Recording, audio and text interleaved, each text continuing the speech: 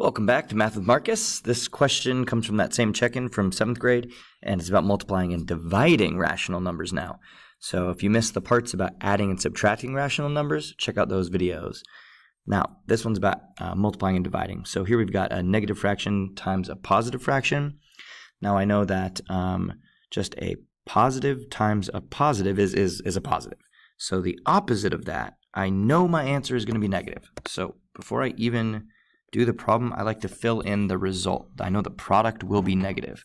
All right, now I just go ahead and just multiply the fractions like the negative wasn't even there now that I know the answer is going to be negative. I could do 5 times 24 and get that result, and 8 times 11. However, I'm noticing that there is a common factor here. All right, so like I was saying, I noticed that there's a common factor here, 8 and 24. I know that a factor of 8 is here and a factor of 8 is there. So 8 divided by 8 is 1. 24 divided by 8 is 3. Now I can multiply across and get 5 times 3 is 15. 1 times 11 is 11. So negative 15 elevenths. Or if we want to make it a mixed number, we have negative 1 and 4 elevenths. Either one of those is an acceptable answer. Here we've got two mixed numbers being multiplied, two negatives. Now, when we have one negative factor, when we just have one negative, our product will be negative. But when we have two, now we have the opposite of that.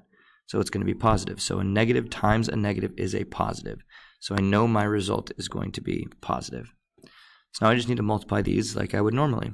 So to multiply these like normally, I would turn this into a mixed number. Again, I'm forgetting the negatives are even there. I'm ignoring them. 2 times 3 is 6. 6 plus 1 is 7 thirds. 4 times 5 is 20. 20 plus 4 is 24 fifths. And again, I see that there is a common factor going across. So I'm going to do some cross-canceling. 3 divided by 3 is 1, and 24 divided by 3 is 8. Now multiplying across, 7 times 8 is 56. 1 times 5 is 5. So my answer is 56 fifths. So a positive 56 fifths. I don't need to write that there, so just 56 fifths. Or 5 goes into 56 11 times with 1 left over.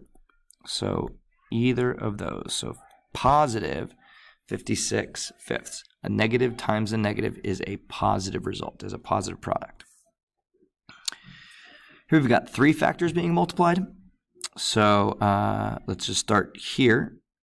And a negative 5 2 times is a negative 10. So 2 negative 5s.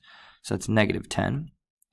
And then negative 10 negative 4. What the heck is that? Negative 10 negative 4 times?